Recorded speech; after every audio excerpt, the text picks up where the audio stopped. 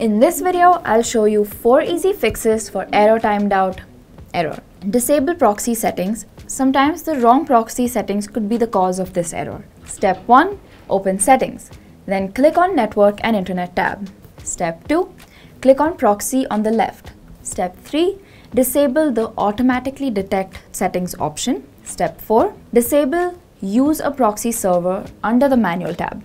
It must just be that the website you're trying to access might be blocked on your localhost's file. Step 1. In the search box, type Notepad and select Run as Administrator. Step 2. Navigate to File, then click on Open. Change the file filter from text documents to all files. Step 3. Enter the path below. Step 4. Select the host's file and open it.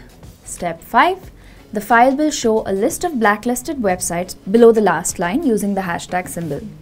If the domain name and the IP address of the target website are there, then remove them and save the changes. Check if the error is gone.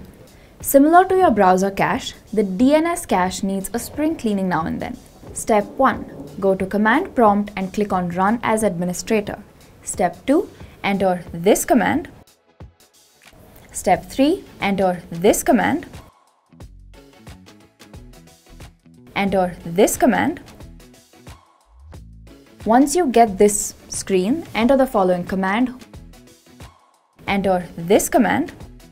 Restart your PC and check if the error is there. Clear browser cache. Simply go to Settings and click on Privacy and Security. Click on Clear Data.